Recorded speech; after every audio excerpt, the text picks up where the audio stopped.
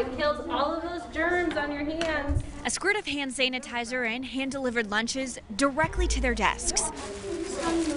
Lunchtime for these 17 first graders at Alderman Elementary School in Greensboro looks and sounds a little different these days. You guys can pull your masks down while you eat. This room of 6-year-olds was pretty quiet. Guys, talk to your friends, talk to the people beside of you, okay, but just stay in your seats. Everybody's kind of bashful and a little bit shy, and so giving them that reminder is like, hey guys, you can talk now. Exactly what I want. Teacher Amber Garcia noticed right away that after months of virtual learning, her kids needed to learn more than just reading and math. That's something that we're definitely going to put first, is that kids definitely need to be talking to their friends, turning to the person beside of them. It's one of the many changes going on in the classrooms. They're also having to adjust to cleaning up, keeping masks on, and socially distancing themselves from each other. You know, their first instinct is to run and hug you, and I'm like, hey, air high five or air fist bump, you know, like air hugs, you know, that kind of thing. I was very excited to be back to see my kids. The feeling is mutual. And I can finally see them in person because I don't want to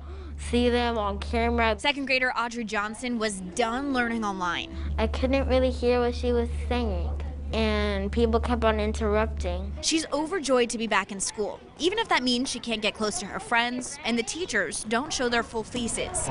These necessary changes, well worth it for these moments you can only find in a classroom. I got into teaching for the kids. That's why I'm here. I'm not here for the social distancing and things like that, but I am here for the kids. That is what is important. That's why I'm still here.